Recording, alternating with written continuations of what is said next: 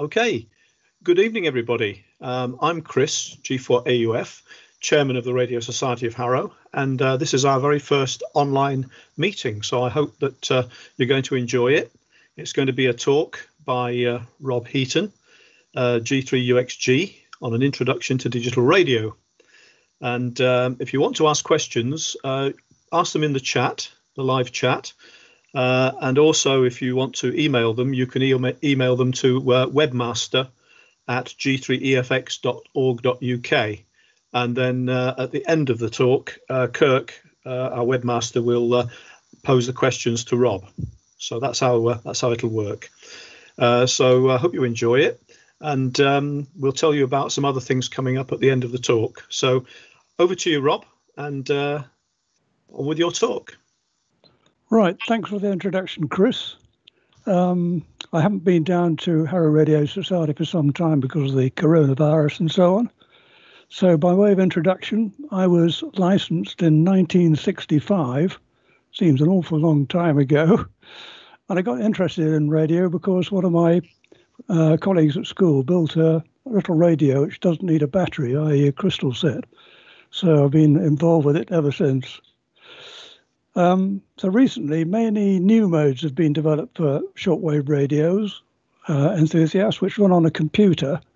So I thought it would be interesting to have an overview of what's going on in the background, colleagues at school, so that you can design your own system. And I wanted to show you how easy it is to implement this. I think somebody will have to mute their microphone because we've got somebody in the background. Enthusiasts, which run on a computer.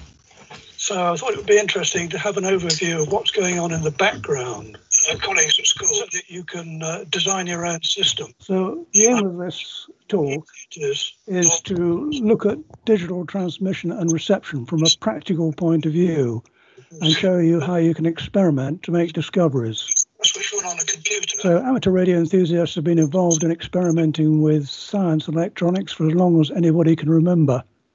And by working together, particularly nowadays with the advent of the internet, it's surprising what you can achieve. And there are many different ways you can experiment using simple and readily available parts.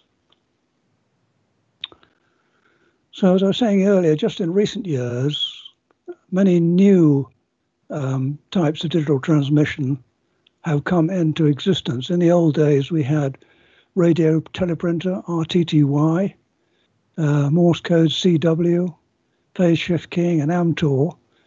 But more recently, we've got the new digital modes, FT4, FT8, JT65, MSK144, etc. And just recently in December, a new one's come out called Q65. So that's at the end of last year. And we can communicate via satellite now, geostationary satellite, using the QO100 system. So what we'll do is look at the basics behind some of these modes, look at some practical circuits, and see how they can be implemented or modeled. So digital transmission generally, what are the benefits of it? Well, one of the benefits is that you get good audio signal-to-noise ratio, even with weak signals and interference. Another advantage is that data and voice can be transmitted at the same time, so you can send your location or other information which might be useful to the person at the other end. All these amateur digital modes use codecs, that means a coder-decoder, which allows you to get good quality signal in a narrow bandwidth. But like single sideband, there is some distortion in the background. There are three very popular modes, DMR, D-Star and Fusion, and all of them use FSK type modulation. One of the advantages of digital systems is they can be regenerated at repeaters, and for the digital modes, you have to use dedicated repeaters, but they'll connect you to other repeaters all around the world, so you can talk to people in other countries quite simply. The problem is that the different modes, DMR, D-Star, and Fusion, are not compatible with one another, so you can't talk to another radio using a different format. And of course, in recent years, data modes such as FT8 and WSPR have come into being, and it allows you to see your signal on the internet. So you can tune in to a software radio on the internet and see how far your signal's getting out. Well, look at some of the basics then. To make our signals travel as far as possible, we need to make them as different as possible from all other signals and noise. And narrow bandwidth signals allow the receiver to reject noise and interference. And I think FT8 has a bandwidth of about 60 hertz, so it's a very narrow bandwidth signal. Now, the way we can make our signals narrow bandwidth is by compressing the input signal, which is called source coding, compressing the transmit signal, called channel coding, or just by using filters, of course. Now, this is a block diagram of transmitter and receivers for digital transmission and reception. So if you look at the slide, the audio, video, or data that you want to transmit, whatever you're sending, comes in on the right-hand side here. It goes into an analog to digital converter, which converts the analog signal into binary numbers. These are then processed by a processor, which could be TTL logic, a gate array, or a microprocessor like a Raspberry Pi. And then the signal goes to a digital to analog converter, which converts the digital signal into analog form again so that we can amplify it in a power amplifier and possibly pass it through a low pass filter before it goes to the aerial. And of course, on the receiver, you've got the reverse of all that. The weak digital signal comes in, goes through a low noise amplifier, probably a bandpass filter, and then an analog to digital converter, which converts the very weak signal into binary bits, and then into a processor. And finally, after the signal has been demodulated, it's fed to a digital to analog converter, so we get the voice, video, or data that we wanted to receive. So this is a little bit about analog to digital conversion.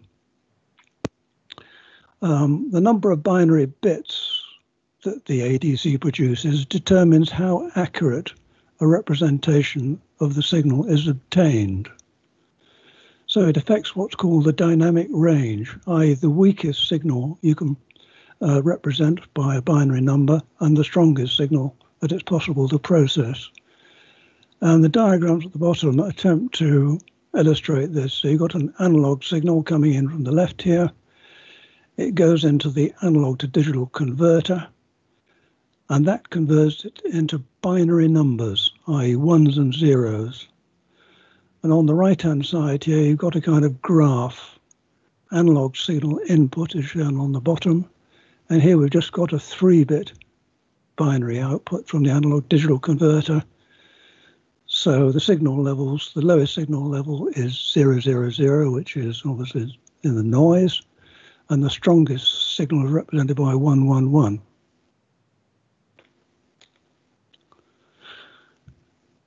Now, to avoid distortion, we need to sample fast enough. And the minimum sampling rate is called the Nyquist rate, and it's twice that of the highest input frequency component. So typically at the transmitter end, signals are low pass filtered. You take the voice input, for example, that gets low pass filtered to remove all components. Well, typically to about 3 kilohertz if we're sampling, say, at 8 kilohertz.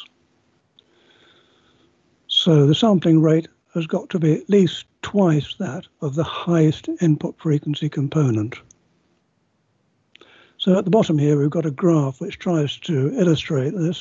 So we've got a sine wave here. Then underneath that there is a fast clock signal which is taking lots of samples of the signal. And you can see the samples will give a very accurate representation of the transmitted signal. At the bottom here, you've got the reverse. You've got a clock which is too slow, so that not taking an adequate number of samples. So the result is you get a false representation of the sine wave that we're trying to replicate. And that's called aliasing.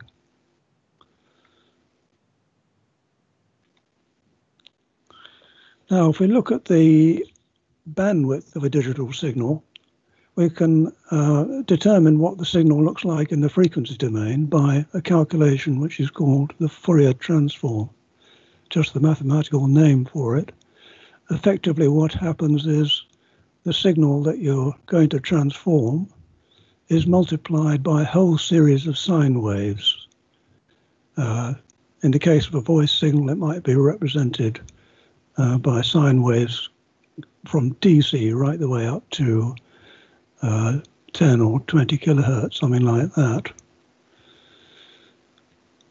And that allows you to extract all the different frequency components from the transmitted signal. A thing to note is that at the transmit end, if we sample a voice signal at 8 kilohertz at 8 bits per sample, the resulting bit rate is 8 times 8 or 64 kilobits per second. And this is quite a wide bandwidth signal. So if you look at the right-hand bottom of the screen here, you can see photograph of a spectrum analyzer screen. So we've got frequency going from left to right and amplitude up and down here. And you can see it's a very wide band signal. In fact, it occupies a bandwidth of 64 kilohertz or more. So that's a very wide bandwidth signal. But in fact, we don't need to send all that. We can pass it through a filter. In fact, the little blue line here indicates the minimum amount of spectrum that we need to transmit. Half the sampling rate, in other words. Now, just in any other analog system, with a digital system, we can exclude noise from the transmission by filtering the transmitted signal. Now, with digital signals, if you filter the signal, it alters the shape of the transmitted signal in time. Now, typically we use specially shaped filters with a fairly gentle roll-off to filter digital signals. The shape of the filter is called raised cosine. This is the frequency response of a raised cosine filter. From left to right here we have frequency, and then up and down here we have amplitude. So you can see it's a fairly gentle roll-off. On the right-hand side here you can see the impulse. If we were to apply a very sharp pulse to the input of a raised cosine filter, we'd get ringing like this. And with a raised cosine filter, it has the property that the ringing goes through zero at the sampling points. We want to sample our signal at the maximum amplitude, so we don't want adjacent data bits interfering with the data bit that we're trying to decode. Now, the nice thing about the current systems like FT8 is that we can do all this processing on a home computer. So with low bit rate transmissions, we can do all our experimentation at audio frequencies, and we can do all the processing on our home PC. So what we're trying to do with a digital transmission at the receive end of the link is to end up with a nice eye diagram. So what we're showing here at the top right-hand side of the screen is a digital transmission of many random bits which have been overlapped and which have been passed through a raised cosine filter. And you can see a little bit of ripple at the top of the signal here. But you can see all the ripples cancel out at the optimum sampling point, at the maximum point in the eye. So what we're aiming to achieve with our filtering is a a really nice eye diagram. So this is a binary signal here, just applied to the input of a perfect raised cosine filter. But for experimentation, we can use very simple filters, like a moving average filter. So with a moving average filter, many samples of the signal can be taken whilst the signal is being sent, for instance, during the sending of Morse dots or dashes, and then just average over a large number of adjacent samples. And you can see this effect out on the right-hand side here. Here we've got a signal with a certain amount of noise on it. And if you apply a lot of moving average filtering, you can clean up the signal like that. And that's very easy to do on a PC using programming. Now in practice, with commercial equipment, filtering is typically split equally between the transmitter and the receiver. And sometimes pre-distortion of the transmitted signal is used to compensate for non-linearities in the transmit shape or in the shape of the waves, the square waves, the digital square waves which you're transmitting. Now, in order to compress an input signal, the amateur voice codecs use special systems. So DMR, D-Star and Fusion all use special coders and decoders to encode the digital voice and then decode it at the far end. And the result is they can greatly reduce the bit rate.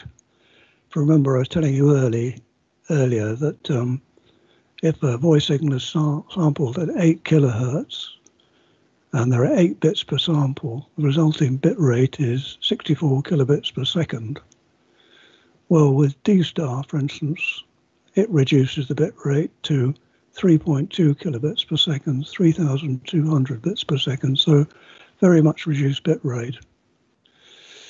But if we're experimenting, we can use very simple methods of compression. And for example, Morse code, which uses the shortest codes for the most frequent letters of the alphabet.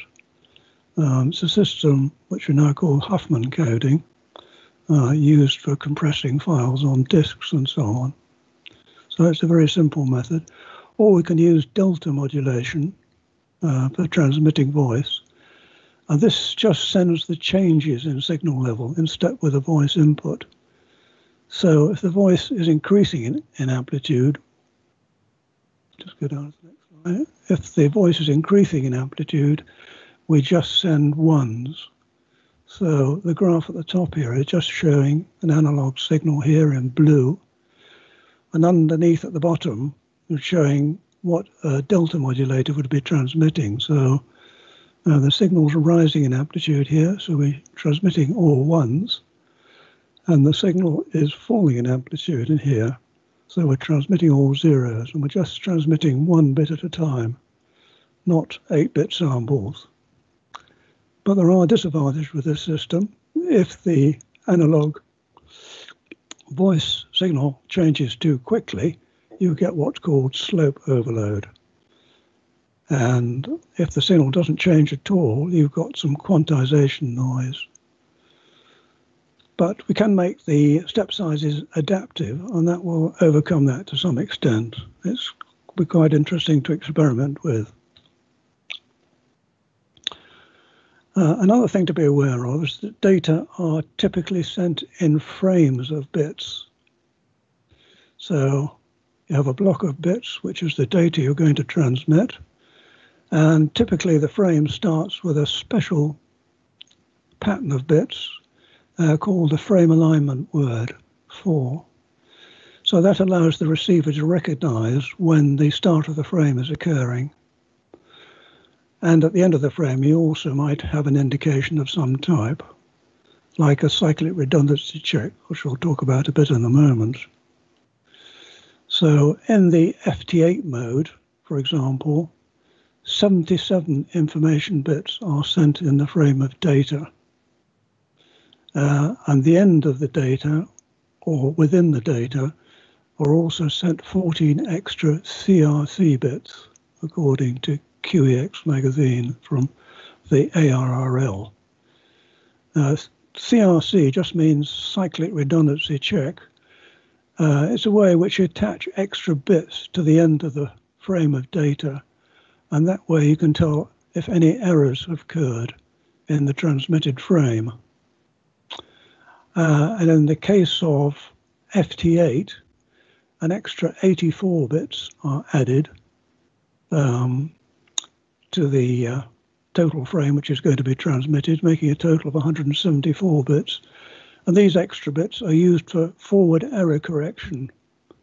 So a special calculation is done on the transmitted information, and that produces a forward error correction, 84 bits, which are added to the transmitted data, which allows us to correct data which have occurred on the transmission path. Here's some block diagrams of two operations which are often used in digital transmission. This is how the CRC, cyclic redundancy check, is added. And you can see it's a very simple digital circuit, a shift register and a couple of exclusive OR gates. So that could be programmed into a gate array nowadays, or it could be implemented in software. And if you're interested in finding out about CRC, there's some very good explanations on the internet explaining how they work. Another thing which is often done with transmitted data is to randomize the data by adding a pseudo-random sequence.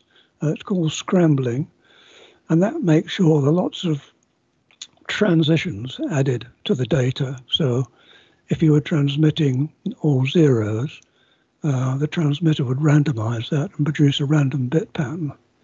The receiver knows what the random bit pattern is, so it can remove the effect of the randomization. But it gives you lots of transmissions, which is useful at the receiver, as you'll see in a moment. Another way of combating fading and noise is to either send the signal in fast bursts or spread it over many narrow carriers. For instance, with DVB-T, instead of sending 20 megabits per second, they have 6,000 carriers, each just carrying a few kilobits per second. And you can also spread the digital signal in frequency, called spread spectrum. And the effect of these measures is that fading and reflections off buildings or hillsides or mountainsides is greatly reduced. If you want to look into forward error correction, which I'll just talk about a bit in a moment, there's a very good article by G3UGX in the January 2019 edition of Radcom. Another technique which is often used is to interleave the bits which you are transmitting.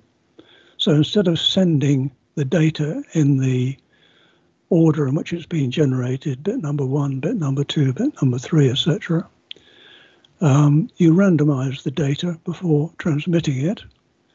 And the effect of that is that if during transmission you get a burst of errors, we've got 3 errors shown in red there, at the receive end the errors are spread out, so that makes it much easier to correct the errors at the receive end.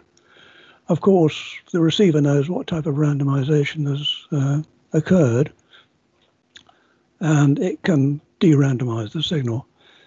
And the way it's implemented normally is using a memory. So the data is read into the memory in the normal way, byte number 1, byte number 2, byte number 3, etc.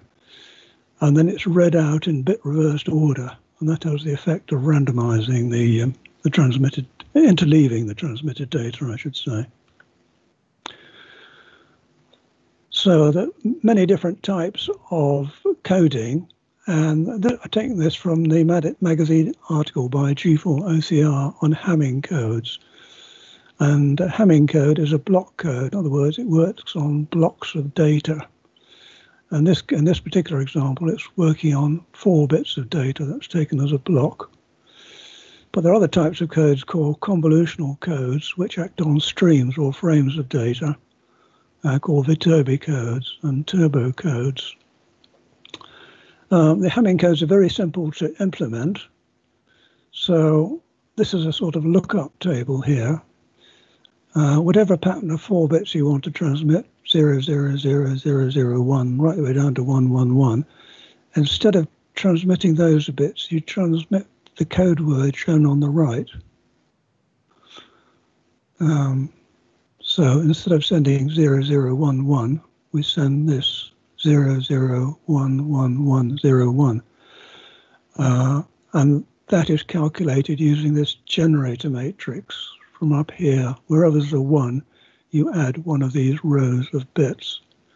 Have a look in the magazine article if you're interested. It is very easy to implement.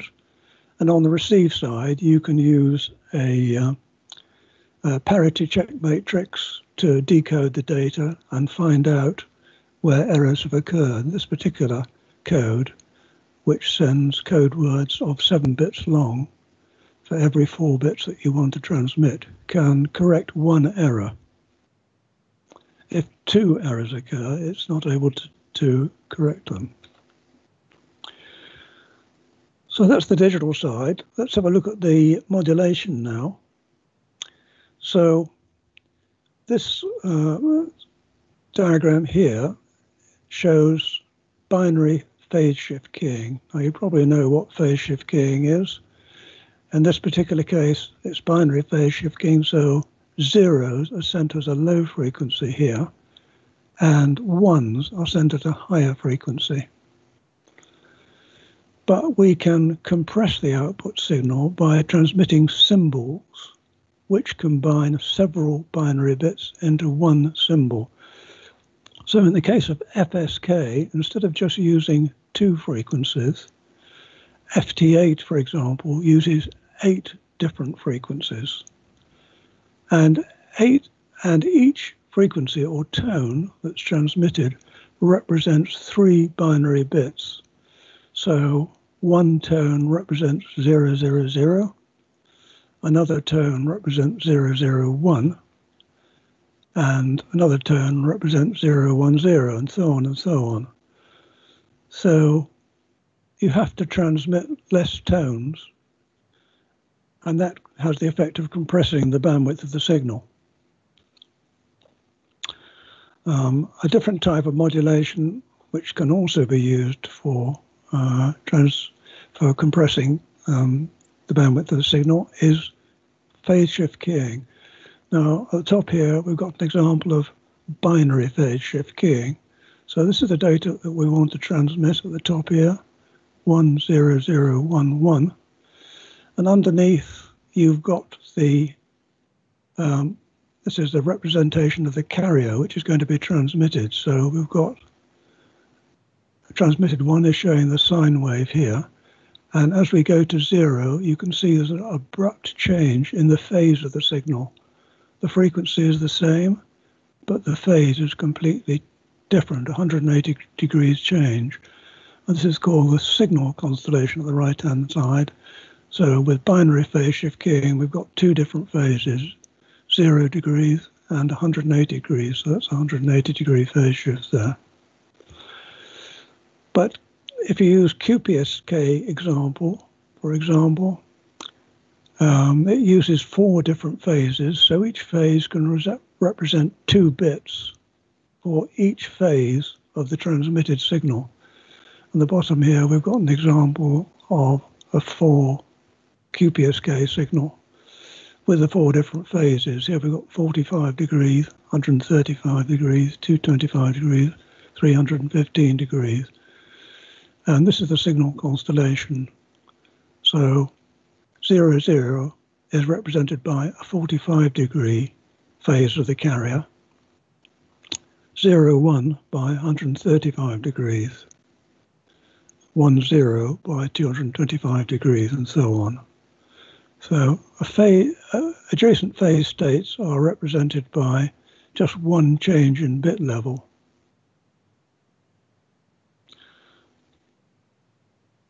One thing we need to do at the transmitter is lock to the exact frequency of the transmitted signal. You can see that's necessary with a phase shift keying signal. So the one thing we can do is lock onto some known feature of the transmitted signal, such as the transmitted phase at particular points in time, and lock onto that.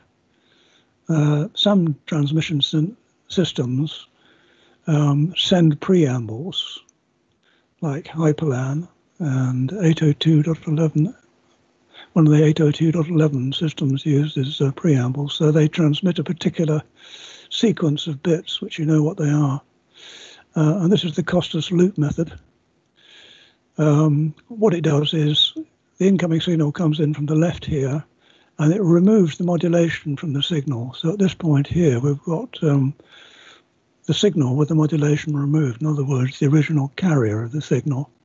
And we can feed that to a control loop to control, say, a voltage-controlled oscillator or a crystal oscillator.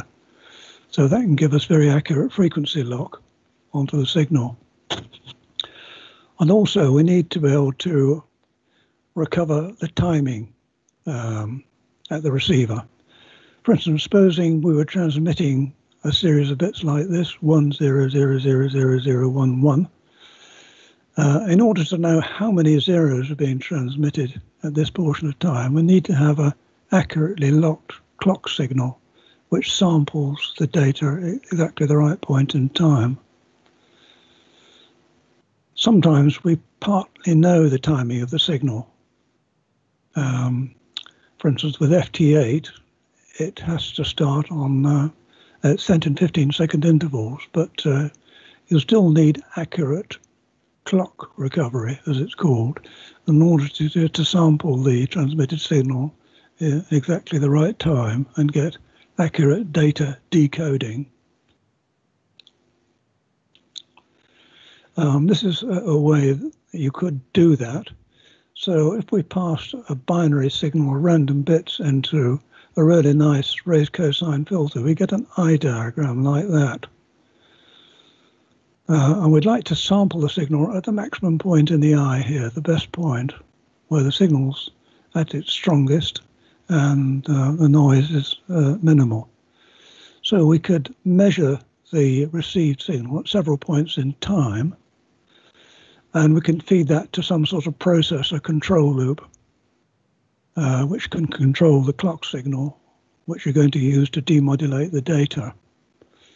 So that can be done in software, hardware, or hybrid systems using both hardware and software to process the signal.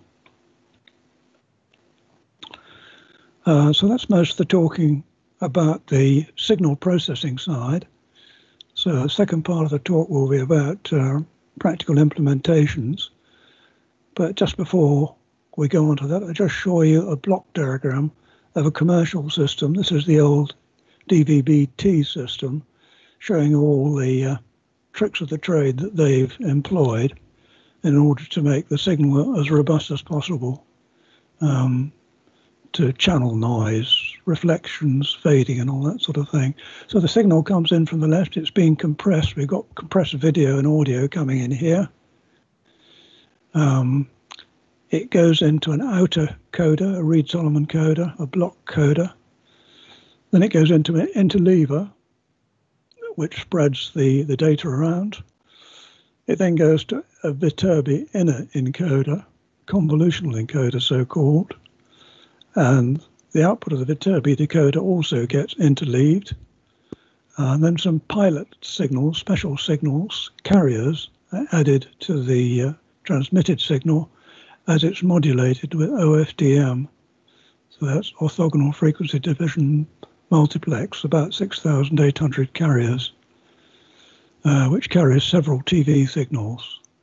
And then finally a guard interval is added to the end of each symbol so the receiver can recognize when each symbol has been transmitted.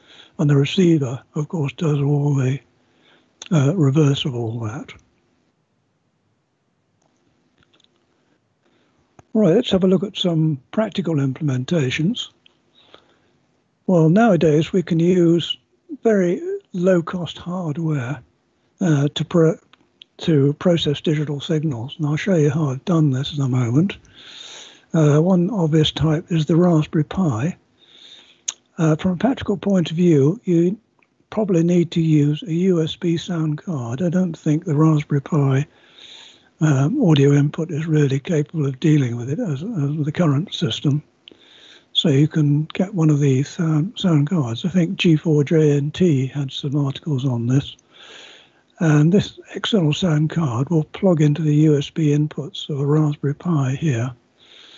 The Raspberry Pi 3, you need a Raspberry Pi 3 or better for adequate processing power. I think they cost about £37, something like that nowadays. And now another lower cost version is the Arduino. These can be fitted with add-on boards which plug in on the top. They call them shields. And the add-on boards will allow you to record sound in MP3 format. It could allow you to generate clock and signals using a numeric controlled oscillator, or generate frequencies. You can actually generate WSPR signals with an Arduino, and they can be very low cost indeed. £1.50 to £3 for the Arduino Nano version. This is an Arduino Uno, which costs about £11 nowadays. So a relatively low cost hardware. So this is a bit about the Raspberry Pi. The Raspberry Pi 3 and 4 are powerful enough to run the WSJTX program. That'll transmit and receive FT4, FT8 transmitting modes. You can also use your own code. You can generate your own coded audio, your own signal, and use the Raspberry Pi to transmit and receive it using the sound card. If you want to look at different types of signals that you can use, which are ready programmed, look on the GNU radio.org website. It includes a whole lot of different programs which you can easily download. Advantage of using the Raspberry Pi is it could be controlled directly, or you can control it over the internet using Wi-Fi, either within your own home or computer, or you can plug it into your router at home using the internet cable. And you can then control it using software such as SSH or PuTTY, names of programs which run on Windows. SSH runs on Linux. And they will allow you to control the Raspberry Pi as though you're sitting at the Raspberry Pi with a keyboard and mouse and so on. And you can use vnc.exe, and that will give you a remote view of the Raspberry Pi screen on your home PC. So it's just like sitting at the Raspberry Pi with its keyboard and mouse plugged in, and you've got the real screen, and you can run FT8 from that. Very useful programs to know about if you want to copy files from your home PC and Raspberry Pi. In other words, you've been doing experimentation on the home PC and you want to copy the files to a Raspberry Pi. You can use wcp.exe in Windows or FileZilla in Linux, and they will allow you just to graphically copy the programs backwards and forwards. A thing to be aware of with the Raspberry Pi is it has these input-output pins, which are very useful. No other computer has those nowadays. But the logic levels are 3.3 volts, and not the normal 5-volt logic levels, such as the Arduino uses. So you have to be careful when you're interfacing to a PC or other electronics.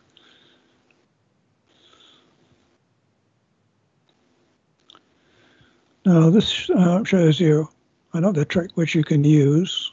You can see your own signals And you can do that by logging in on the internet to online software-defined radios, software receivers, effectively. So this particular one is the Farnham Online SDR, but there are international ones. There's a Hat Green SDR for HF, so you can do experiments over VHF or HF, and you can see the results of your transmissions. And what I've done here is to record the CW Morse part of the transmission of the GB3 VHF beacon. And you can record that, or I recorded it actually on my home computer using a program called Audacity, so on a PC, or you could record it on the Raspberry Pi. And the nice thing about seeing the signal, you can see the signal to noise ratio. Here we've got the noise where nothing's being transmitted, and here you've got a dash and a dot, and you can see the noise on the top of the signal. And if you look on here, you can see the signals for GB3 VHF. So there's G, da-da-dit, and B, da-did-it, etc., etc., for GB3 VHF. So once you've recorded the signal, and it's a good idea to record it in WAV format, either .wav format, you can experiment with the signal offline, and you can try different digital filters, for example, to find out which works best, or invent your own filters. And you can process the signals using simple languages like BASIC, Octave, which I'll talk about in a moment, or MATLAB, which is almost identical, or Python. They're very easy to program in. And there are lots of users on the internet, so if you get stuck, you can easily ask questions. Now this is a simple example of Arduino experimental system. So this setup uses an Arduino Uno program to send Morse CW. And it's controlled over Wi-Fi using a Raspberry Pi output. The output's connected to the Arduino input. And when the Arduino gets the signal from the Raspberry Pi, it starts transmitting the CW signal. Now I can tune into the CW signal using an online SDR like the Farnham SDR. And here I've tuned into it on 2 meters, and you can probably just see the signal. This is the picture. Probably doesn't come out very well on the screens over the internet, but that's what the user interface looks like. It's very easy to use. You get measured signal to noise ratios, and you can actually see your own signal. Now the interface between the Arduino and the transmitter here, which is a Yaesu FT897, is just a very simple transistor interface. So when a logical 1, 4.5, 5 volts comes to the input of the transistor turns on, and the output of the transistor is connected to the Morse key input on the back of the FT897, so it causes dots and dashes to be sent. This just shows the different modules. So here's the FT897 transceiver, and here's the Raspberry Pi B3, here's the Arduino Uno. Here are the plug-in boards, which I've used for interfacing between the Arduino and the transmitter. And here's an interface dongle. You can see how simple the interface is, just plug-in boards with wires plugged between them. And here are the listings of the programs. Here again, you may not be able to read them easily, but we may be able to put these listings on the internet, so you can download them if you find them of interest. This is using Python, so Raspberry Pi programmed in Python. And we've got a print statement here at the top saying program to send Morse code, press a T to transmit, and press Control T to exit. Now, one thing to watch out for with the Raspberry Pi is it has several different methods of numbering its pins. The pins are called GPIO, General Purpose Input Output, but various different methods are used for numbering them. So look very carefully on the numbering method to be used. what the transmitter does is it just waits for an input, waits for me to type a T on the keyboard. If it sees a T, it tells the Arduino to transmit the message, and then it sends the message again. Press T for transmit, or press Control C if you want to exit the program. This is what the Arduino program looks like. Once again, they're very easy to program. It sends the CW message, and after sending the CW message, it sends a few seconds of carrier, so you can measure the signal-noise ratio for experimentation. So here we've got a number of functions here. It's a C-type language, and like the Raspberry Pi Python language, the Arduino graphical user interface and programming language, there are a huge number of people using this program and user interface. So if you get stuck at all, you can easily go and ask questions on the internet. So I've got functions for sending dots and dashes, and a function for sending a CW tone. And I've got functions for sending different letters. So to send T, I send a dash and then a space. Send E, I send a dot and a space. I send G, I send dash, dash, and a dot, and so on. And so it goes on. Actually, it says S, so dot, dot, dot. Very simple to program. Now this shows you the results of the program. So the top left-hand side here is the recorded signal off the farm SDR. So I loaded the recorded signal, which I'd recorded in Audacity, recorded in WAV format, loaded it into Octave, and you can see what a noisy signal it is. On the right-hand side here, this is the signal process. We process the signal just using a very simple moving average filter. See how it's drastically reduced the noise. Still quite a lot of noise. We're sending Morse DE here, so da did it did.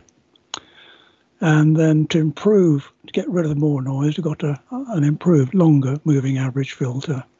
And here again is the Farnham SDR, if you can see it on the internet. And this is the Octave listing. So Octave is very easy to program. It's free to download, and it runs on both Windows and Linux. Very similar to BASIC, if you've ever programmed in BASIC. And it's got lots of easy-to-use built-in functions. So it's got a function to read WAV files. At the top here, you'll see the file name. Read the file in, plot the file here. Just a command, plot, and you get a nice graph I was showing you on the previous slides. And then we process the signal by filtering and so on. Once again, if you get stuck, there's a whole Octave and MATLAB community, and you can look on their website and you can see how to process the signal. Now this is using FT8 transmission. So we've got the transceiver here. Got the Raspberry Pi. We're not using Arduino in this case, so I'm not using it. But the Arduino, you could use it if you wanted to, controlled by the Raspberry Pi. The transmission and receive signal is sent by this audio dongle, which is connected to the back of the FT8. So you just need the audio interface, and you have to set the FT8. You have to set the Yaesu FT897 transceiver to digital mode in order to do that. The other transceivers will have a separate system, so not using the microphone input. Now, the nice thing about digital transmission is that you can see the results of what's happened. So you can log into this site called PSK Reporter. So this was transmitting about 10 watts on 2 meters, FT8. And you can actually see how far you're getting out. So it's just using a rather poor aerial on the balcony here in North London. And so you can get out to Wales and right out to north of France there. So you can actually see what's going on. And you can set this program to give you measured signal-to-noise ratios, so you can get real measurements by logging into PSK Reporter. So that's it all. Just a few things you might like to look into. You can look into GPS and spread spectrum microwaves, which have got their own problems. You can look at the novel new modes coming are about, like FT8 and the Q65. You can invent your own forward error correction systems. Feedback and artificial intelligence is a very hot topic. Or look at the commercial systems. The commercial people are looking at MIMO at the moment. That's multiple aerial system. And that can be very effective, of course, as we know only too well. And you can look at the Octave website, www.gnuradio.org. GNU Radio is a free and open source software development toolkit. And you've got blocks here. Once again, you'll probably find these are rather blurred looking at it over on the internet. But here we've got a FunCube dongle block. So you can model a signal coming out of a FunCube dongle, pass it into a low-pass filter here. It's a low-pass filter block. They're already programmed for you. Then you've got a squelch block here. If the quality of the signal's not good enough, you can switch it off. And then you've got an NBFM receiver block. And finally, you've got an output block. You can listen to the audio, and that's already programmed. And of course, you can do your own work using the ideas from GNURadio.org. So that's the end of it from the presentation side. I hope you enjoyed it and found it interesting. The emphasis I wanted to give was that with modern hardware and software, it's not difficult at all. And you really could come up with some interesting ideas. So if you have any questions, thank you for listening.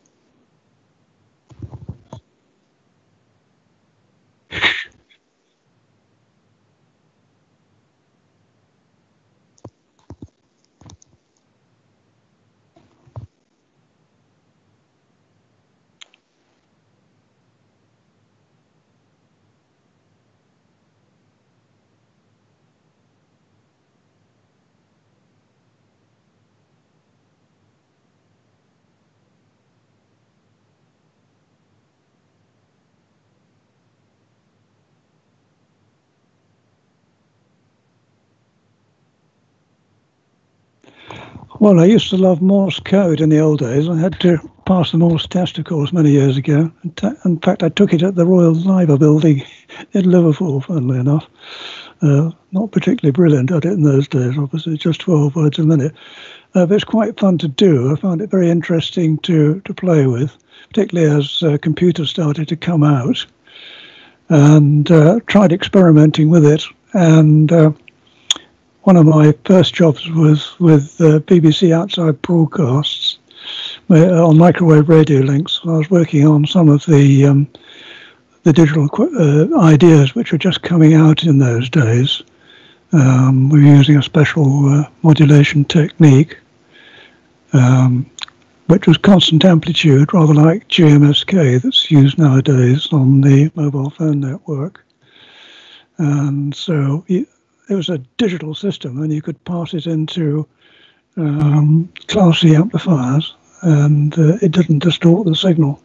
I found that very interesting, and you could program everything in, of course, it was TTL logic in those days. Of course, nowadays everything's moved over to programmable gate arrays, but you could program your filters and program a filter into a ROM, and then when you want to filter the signal, you just read the relevant outputs from the ROM. So I don't know if that alters it. Is a good enough answer for you?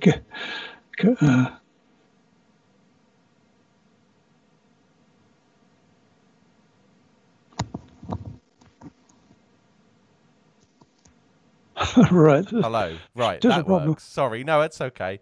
There's so many options here. It's a little bit confusing with the audio side of things. I haven't seen any other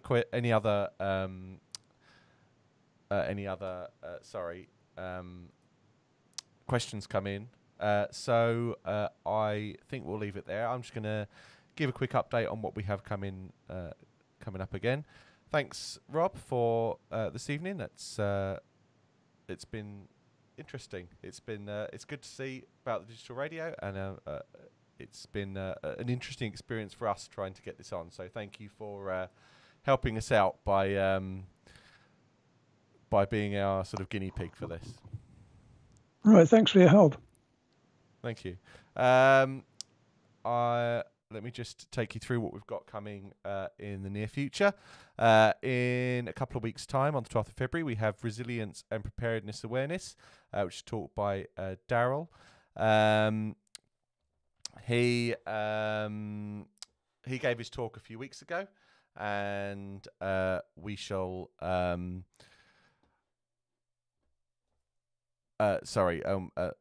that will be going out in a couple of weeks' time. On the 26th of February, we have a special general meeting regarding rules. On the 12th of March, we hope to have another talk, which we haven't yet confirmed. And on the 26th of March, our annual general meeting. Obviously, we hope to be able to give you some more things in the future. I hope you've enjoyed this evening.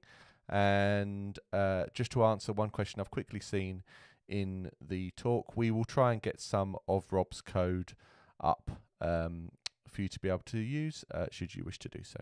So thanks again very much to Rob. Thanks to all of you for watching, and we will see you again in the near future.